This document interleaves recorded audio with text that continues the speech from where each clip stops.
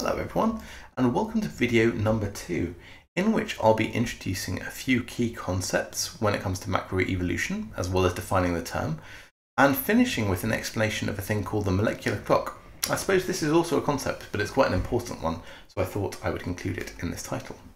But before we start talking more about macroevolution, we first have to ask ourselves, what is macroevolution? Well, I would say in general, we can identify that evolution is studied from two different perspectives.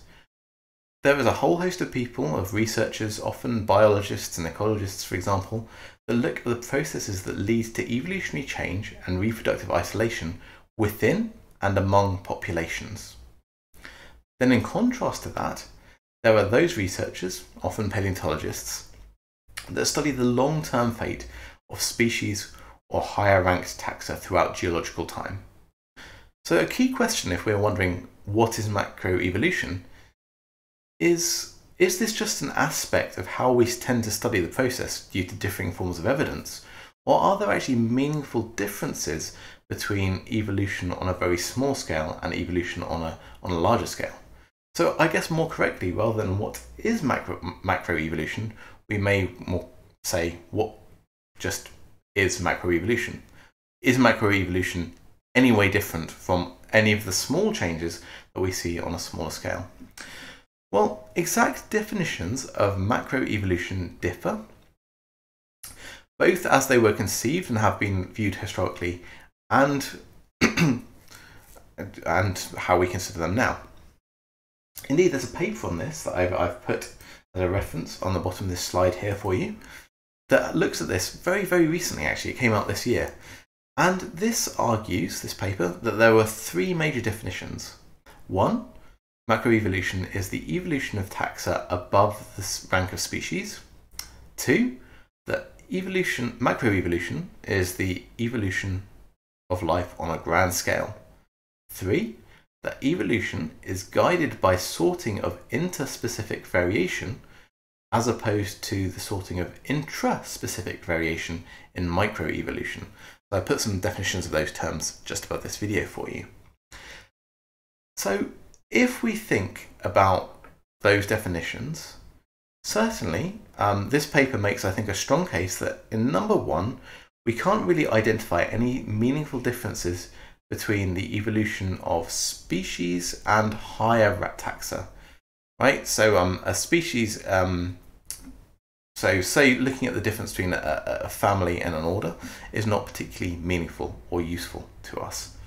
And certainly if we also look at number two, that's very vague, right? A grand timescale. So this paper makes the case that the only definition of macroevolution that is meaningful and allows for a consistent separation of macro and microevolution is number three. So this is where speciation separates macroevolution from microevolution. And you covered speciation with Rob previously, so you know the species concept is not perfect, but it's useful. So within that definition and that concept, macroevolution occurs through differences in speciation and extinction rates. Okay? So that is a working hypothesis that allows us to define macroevolution, but the question is that useful? As Rob has highlighted, evolution on a large scale can be viewed as the accumulation of those smaller changes. But a definition would be useful if the impact of concepts and processes such as fitness, competition, and selection differ between the micro and the macroevolutionary level. And this paper makes a case that this is true, and thus that microevolution is a useful concept. So it suggests that macroevolution is the sorting of inter rather than intra-specific variation. And it illustrates this with the example on the left. Imagine a prey species A, which has this range of potential maximum speeds, and a prey species B, which has a different range of potential maximum speeds. If you have a predator then with a speed that is shown by position 1 here, some of the individuals in prey species A are able to outrun this predator. That makes sense, right? This predator is faster than most of prey species A, this shows frequency, but is slower than some of the other ones, that will then elicit a microevolutionary response in prey species A. Some of them can escape. In position 2, that is not true. No members of species A can escape from predator with a predator with the top speed in position 2.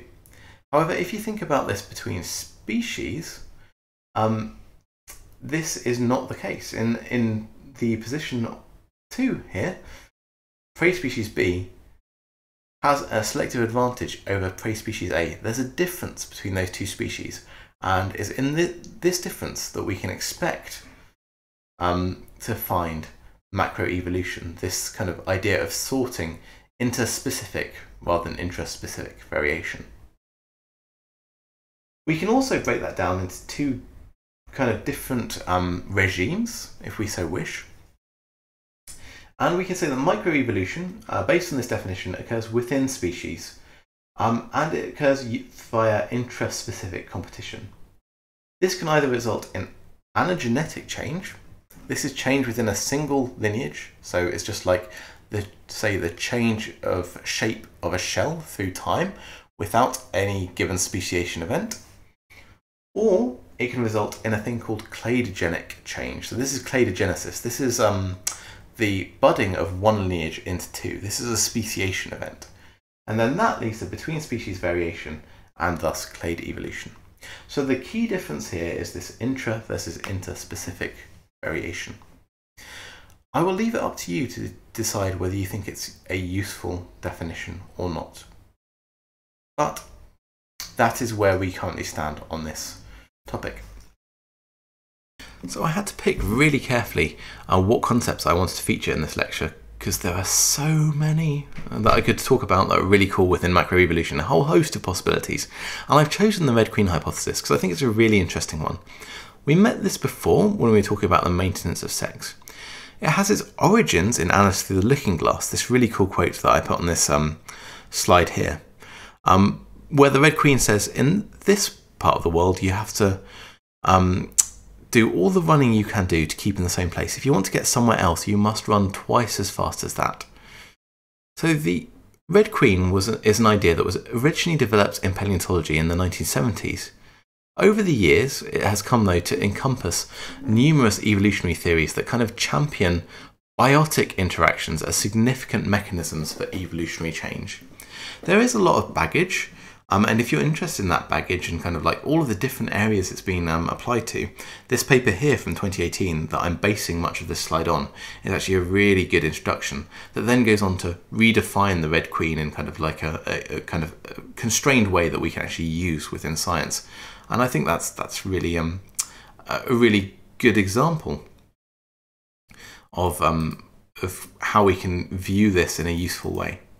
So I've used this image in the middle to try and demonstrate kind of the difference between the Red Queen and the alternative suggestion.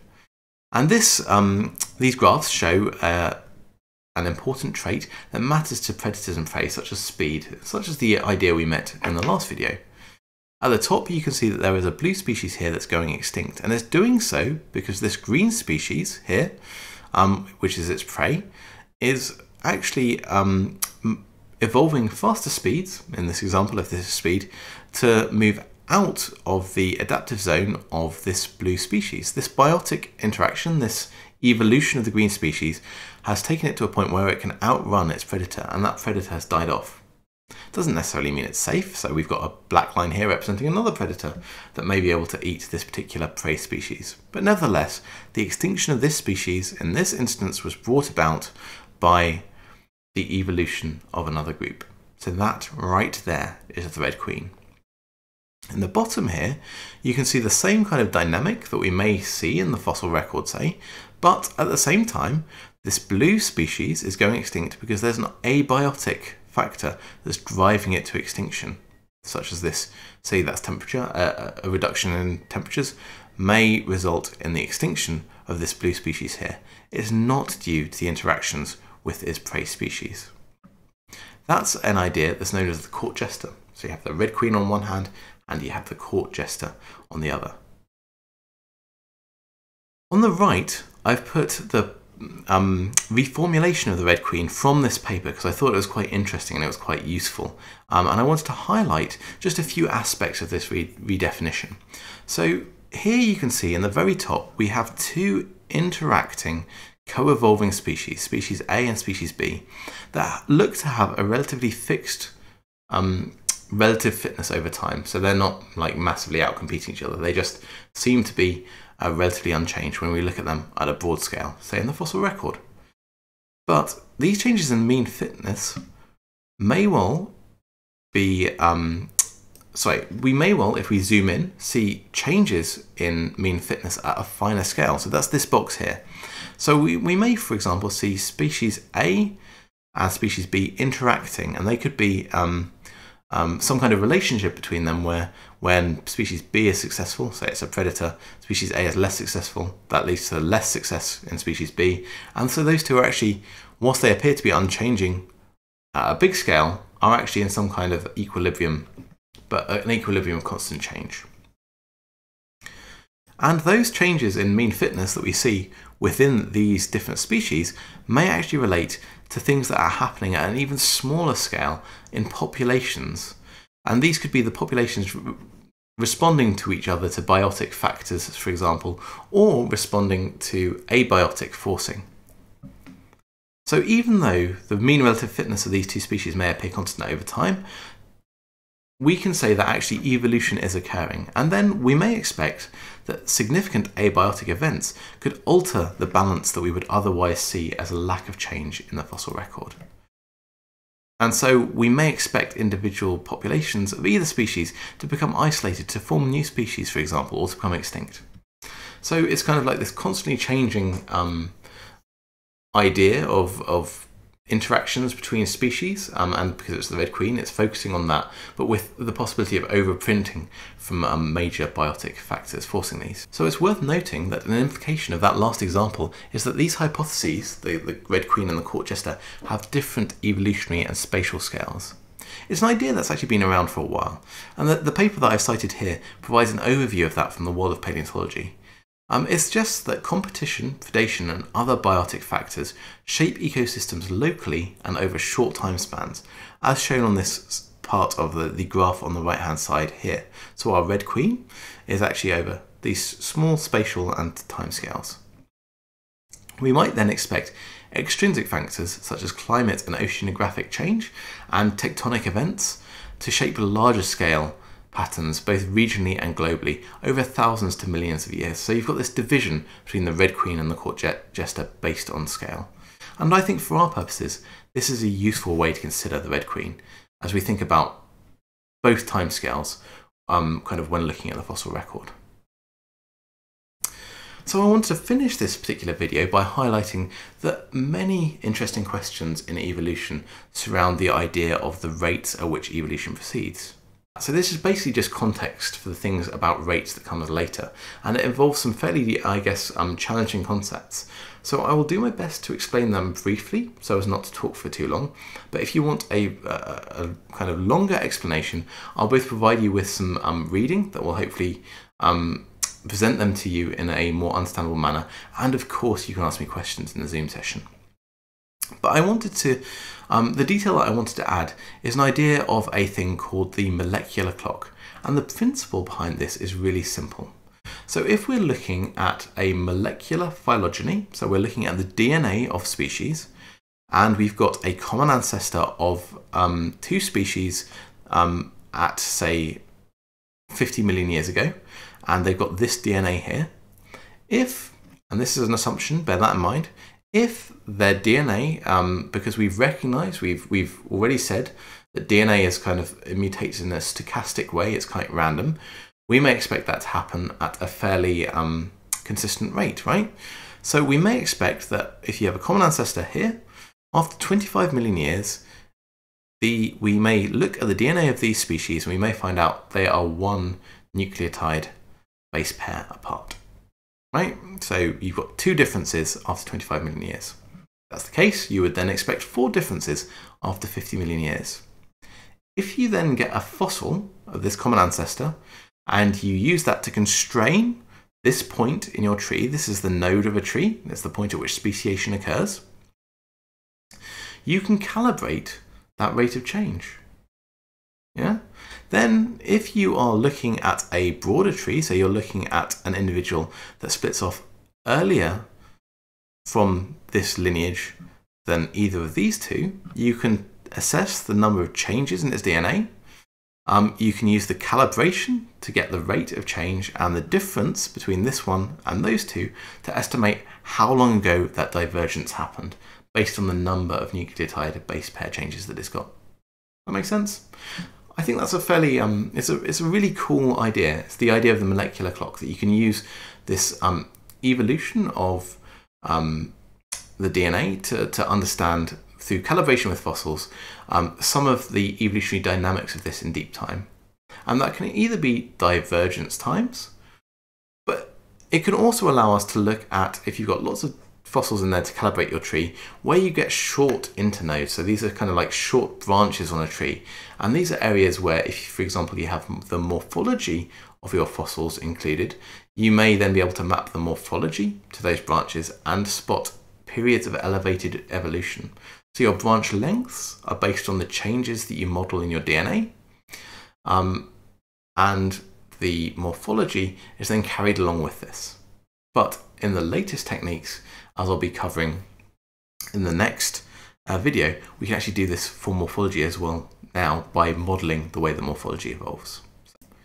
And so what this allows us to say is that using those probabilistic approaches that Rob introduced, so these are the ones that aren't parsimony, that you actually model evolution, what we can do is we can actually conduct this kind of process. We can calibrate the rate of change of both the morphology and the molecules using fossils, if we so wish, and we can use that with the probabilistic approach, the model of evolution, to work out our most probable tree, including the lengths of the branches, and that can tell us about evolutionary rates. But I think that's a really key point to take home from this, is that nowadays we can use these exciting new approaches to deriving phylogenies to understand not only evolutionary relationships, but the rate at which evolution happened. I have another slide that I can use to explain how these clocks work in the Zoom session if you would like to know how they work. If you are in that position, you're watching this video before the Zoom session, please send me an email and I will include it. But with that, I will see you in video number 3. See ya.